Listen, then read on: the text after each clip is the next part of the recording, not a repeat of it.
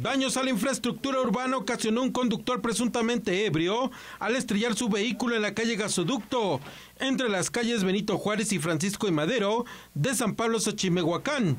La unidad se trata de un automóvil compacto que chocó contra un poste de telefonía. Esto generó su ruptura y daños severos a los cables que sostenía, por lo que fue solicitada la presencia de elementos de tránsito municipal para que realizaran el peritaje del percance y dieran inicio al trámite para el pago de la reparación de los daños. Los vecinos fueron los responsables de solicitar el auxilio a las corporaciones de seguridad. Afortunadamente, no hubo personas lesionadas. 2 vehículos sufrieron un aparatoso incidente en el Boulevard 18 de Noviembre frente a la zona industrial. En ese punto se impactaron una camioneta particular y una unidad de transporte público. Esto ocasionó que ambas unidades resultaran proyectadas y terminaran en la cuneta lateral. A pesar de la llegada de ambulancias, los paramédicos confirmaron que no hubo personas lesionadas.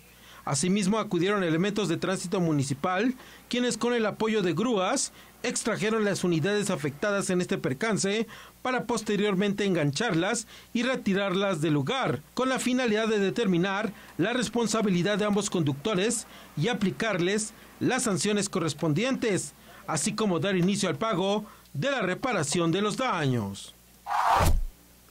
En espera de un dictamen por parte de especialistas y una severa intervención, se encuentra la Capilla del Sagrado Corazón de Jesús, ubicada en la privada de la 5 Norte y la 52 Poniente de la colonia Cuauhtémoc. El templo sufrió daños estructurales graves durante el sismo del 19 de septiembre.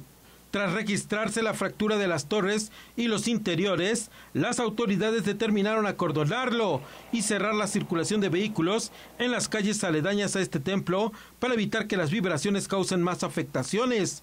Por lo pronto, los feligreses han decidido realizar las celebraciones eucarísticas en un salón social cercano, en tanto se determinan las acciones a seguir para su reconstrucción. Una serie de gasolinerías en la capital poblana comenzaron los trabajos para cambiar su imagen y por supuesto permitir el inicio de operaciones de una firma británica dedicada a la producción y distribución de gasolina y gas.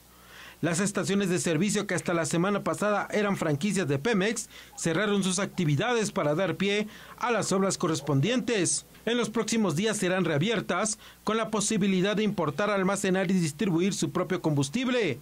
Esta empresa cuenta ya con 5 gasolinerías en la Ciudad de México y el Estado de México y paulatinamente irá abriendo sus estaciones en la ciudad de Puebla y el interior del estado.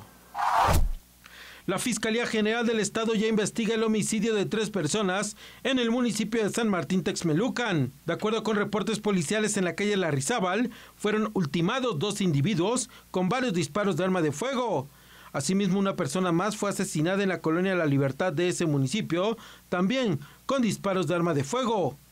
A ambos hechos violentos acudieron las corporaciones de seguridad para atender la emergencia, pero al llegar confirmaron que las 3 personas ya habían fallecido, por lo que dieron aviso al Ministerio Público para realizar las diligencias de ley. En cámara, Omar Contreras. Ejecatl Mello Sánchez, Noticieros Televisa.